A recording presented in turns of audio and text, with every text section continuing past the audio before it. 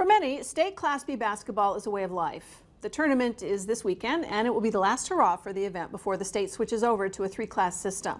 Maya Fleck spoke with North Dakotans who've loved watching the event over the years. They have played tremendously. John Cole has been covering Class B sports since 1983 and has reported on dozens of basketball games. But he says one contest stands out. 1991, Fred Fridley, Marty McDonald played for Munich, and Watford City beat them by 1 point.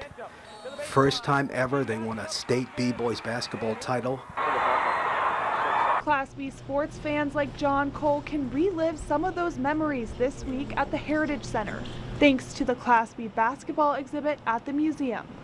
You'll see the newspaper before they go and how excited everybody in the community is and how supportive they are. Like, every business has to have a good luck to their team or something like that. So it's a lot of fun to look through the papers and see what was going on and kind of relive that. The pictures and video and film clips highlight the athletes' dreams of making it to the tournament. Girls and boys dream about making it to the B. When they're small, they dream about, I'm going to make the winning shot. We're going to win this state B. They try to stay together all through high school, and they say, hey, when we're seniors, we're going to get to the B. They both think the stands at a basketball game are the perfect place for small towns to find community. The schools are so important to the communities, and the sports are kind of a representation of that. Down to start the quarter, 16 down.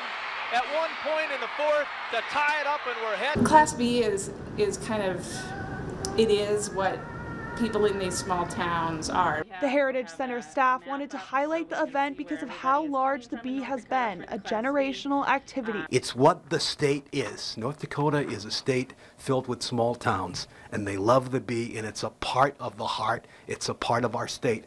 From Thursday to Sunday, families can look at pictures and film clips of Class B history free of charge. In Bismarck, I'm Maya Fleck reporting for your news leader. The Heritage Center hopes to continue highlighting other state tournaments in the next couple of years and make the exhibits even larger. The Class B display is open to the public during regular museum hours. Kevin.